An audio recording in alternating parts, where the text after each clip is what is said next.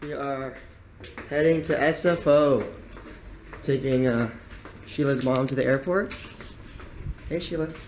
Mabuhay! It is day 12 of VLOGtober, October 12th.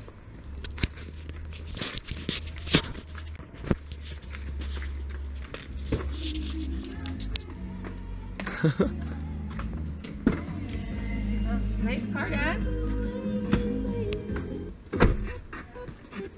What? Bumping. Like it. Morning. Very roomy. Good morning. How's it going? Well, look at this with the videos and the seats. Look at that. Look at the headrest. Strap up.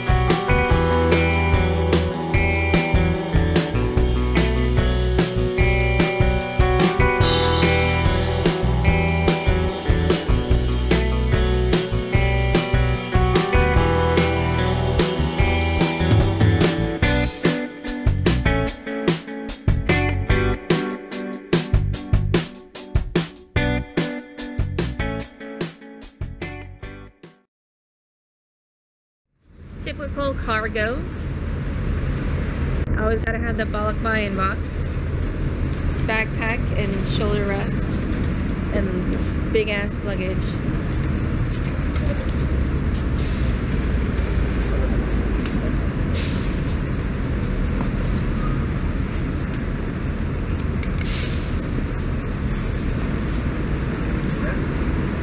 Do you want me to hold that? Huh? You want me to push that? Do you want to go to the bathroom first? I'll watch it. You can go to the bathroom.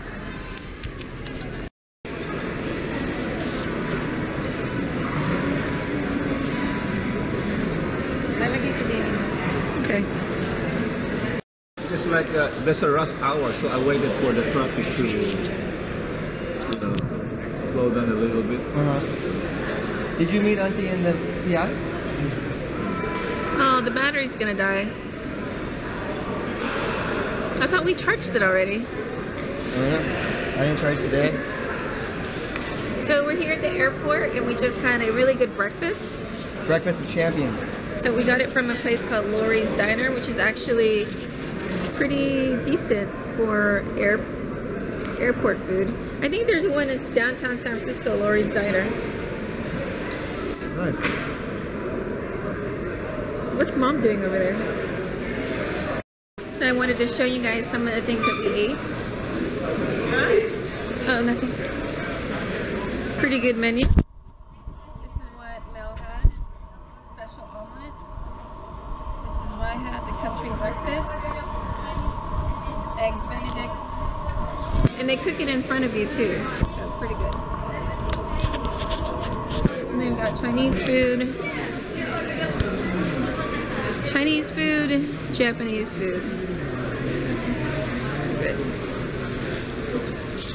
So yeah, we're just waiting here till my mom's flight takes off, and actually we're a little early, so we don't even have a gate number yet. So we'll know in about an hour.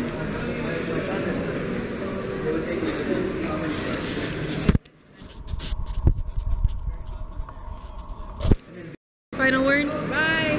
See you in December. Give her a hug. Okay. Bye. We'll see you.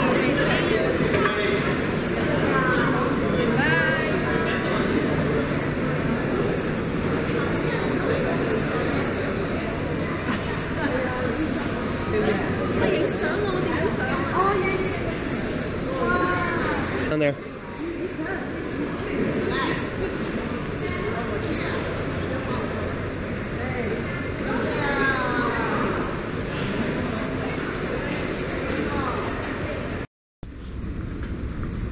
Oh, look at all the like wine boxes. That's how they pack it all up. Can you zoom into that, Sheila? All the like wine boxes. Oh yeah. It makes sense. It's like shrink wrapped almost. Yeah. We're threatening. Nutella and fix it again. I've been longer. Alright, let's try that again because I think it was like zoomed to my face. Go home pretty much after the airport. Been here. Yes! Woo! All right! Two of them. Oh. Very good. Giants. So, Sorry. yeah, we got 3-2 now. Woo, Giants! Let me show you what we had for dinner and lunch. We did not eat very healthy today. We kind of splurged. Look what we got. And the thing about this is it's from Mountain Mike's, and I think they don't deep fry their chicken wings. I think they bake it, which is something that we do too. So it's tad bit more healthy. And then we got gluten-free pizza, and I think we're gonna start ordering from Mountain Mike's from now on because it's actually really good. And it's cheaper than what's the other place? Extreme Pizza. Yeah, it's cheaper, and it actually tastes more like real crust than, you know. I don't know. You could definitely taste the difference. If you've ever ordered gluten-free pizza, you could definitely taste the difference in texture and in taste when you go through certain pizza places. But Mountain Mike's, I have to say that they do a really good job with their gluten-free. And maybe some of you are probably wondering, why do we order gluten-free all the time? Why do we order gluten-free? It's just something Mel started doing because I don't think he likes white flour. It's harder for your body to break down. It's a lot more healthier. And gluten-free crust usually is made from almond powder. What else? Almond powder and coconut flour. Let me show you. When I make gluten-free pizza crust, and I also make gluten-free bread, I use, let's see if I can find it. Oh, I can't find, oh, here it is. Oh, that's not it. Ah! Things are falling. Things are falling. Okay, forget it. You know, when I get more organized in here, I'll probably show you guys. It's an easy recipe, and if you guys want to see it one day, I'll videotape me making it. It's really easy and it's light. I've also made cauliflower pizza crust. Basically, it's all cauliflower. You use a cheesecloth to kind of take out the moisture. It actually is pretty good. Oops. I don't know why I keep turning off the lights. We're just doing laundry. Look at all this laundry. And that's pretty much what we've been doing all day. These are the 2 pumpkins we got. Relatively like different in size, but yeah, we're just gonna finish doing, I'm finishing the blogging and the vlog from yesterday. It's a little bit longer than normal because, you know, I was out all day. I didn't want to show the full shot of the students' faces because, you know, they're kind of young still, so that's why I didn't really show their face. And let's see, we're gonna watch the latest episode of Walking Dead before we watch the new episode. That way we're all caught up. But yeah, that is pretty much our Sunday, and we will get back to you guys later. So I just got off the phone with my mom, and you know how we took her to the airport like around 10 o'clock? So this whole time I thought that she had left already to go to the Philippines. Her flight was at 1:50, and she just called me about 10 minutes ago, and it's 8 o'clock, and she told me her flight was canceled.